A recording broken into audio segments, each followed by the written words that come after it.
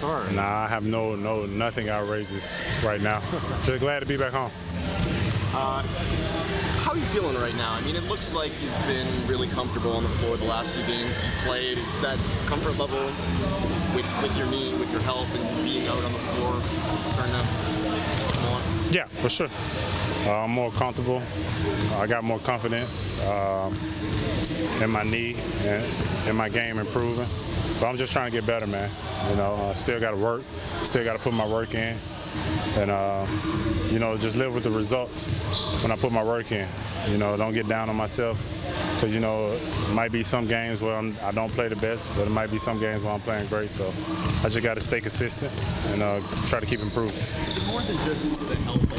You probably didn't have the time to get fully acclimated to the new team. And it seems like now you're starting to find more of a comfort level in terms of where your fit is, where your shots are coming from. Does that have something to do with it too, just the experience of being out there now with these guys? Yeah, for sure.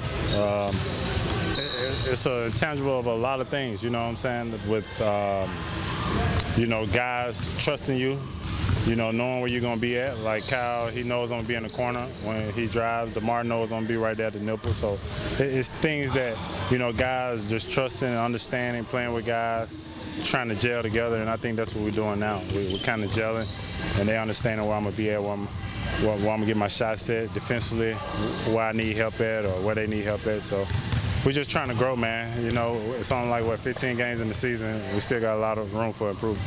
Your time in the league, have you played in a stretch of schedule as tough as this one that you guys have come out? Nah, this is a very tough schedule, and I think we sustained it. We did a really good job. But now we just got to keep up the work. You know, we got 6 games at home. We got to try to win all 6. You know, you want to take care of home before you go out on the road. But I think it's been a tough schedule.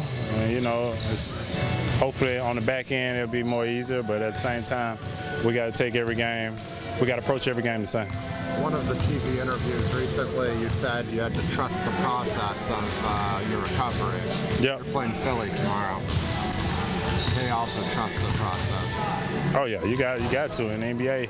As a player, as an athlete, you have to trust the process. You got to trust the system. You know, trust the life decisions, however you want to. But you have to trust all these things and believe that everybody has the same mindset you have and got the same success, want the same success for yourself that you have. So I feel like that's what I'm doing, man. I'm just trusting. I believe in these guys. I believe in Masai, coach, training staff, that they're not going to do me any harm. You got to be careful. I think Embiid trademarked the process.